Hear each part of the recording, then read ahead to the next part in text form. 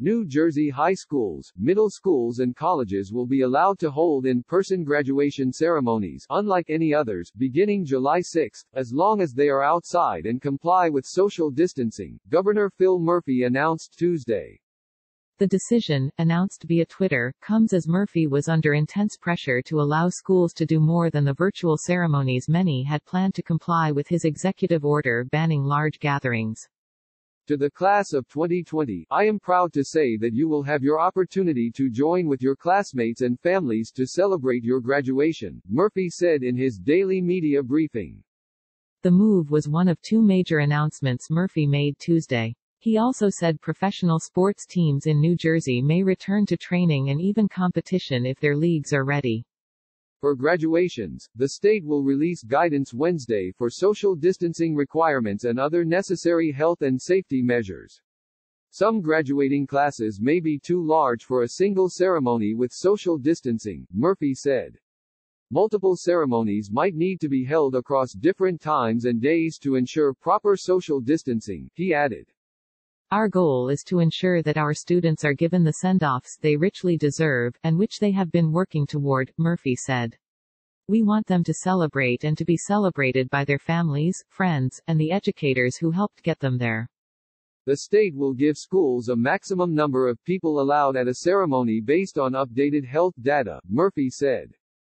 The steps we are taking are necessary to ensure the health and safety of everyone in attendance, Murphy said, but we are equally as confident that no one will ever forget the way we will celebrate the class of 2020.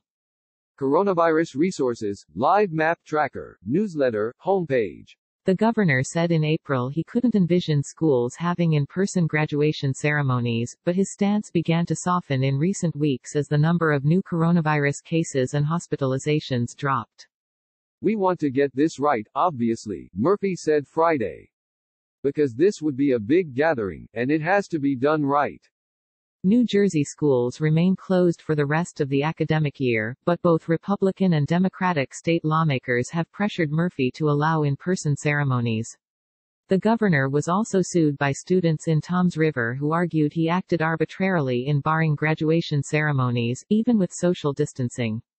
Many school districts had already planned for virtual or drive-through graduations in June while holding out hope the governor would allow for in-person ceremonies at some point this summer.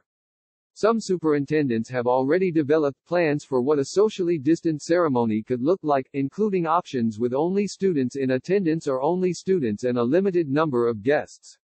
Some schools wasted no time in scheduling their graduation ceremonies. Wildwood High School announced it was holding its ceremony, July 6 at Maxwell Field, less than an hour after Murphy revealed his decision.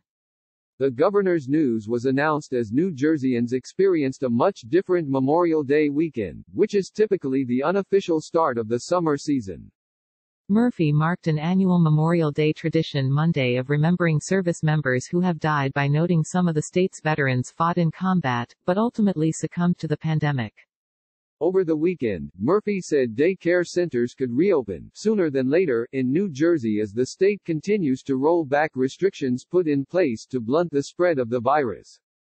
He also announced Friday he's signed an executive order allowing public and private recreational campgrounds in the state to reopen. Gatherings of up to 25 people will now be allowed outdoors, including for church gatherings and fitness classes, as well as for outdoor recreational businesses like charter and fishing boats, driving ranges and outdoor batting cages, under an executive order Murphy signed. Our journalism needs your support. Please subscribe today to NJ.com. Adam Clark may be reached at adam_Clark@njadvancemedia.com. Tell us your coronavirus story or send a tip here.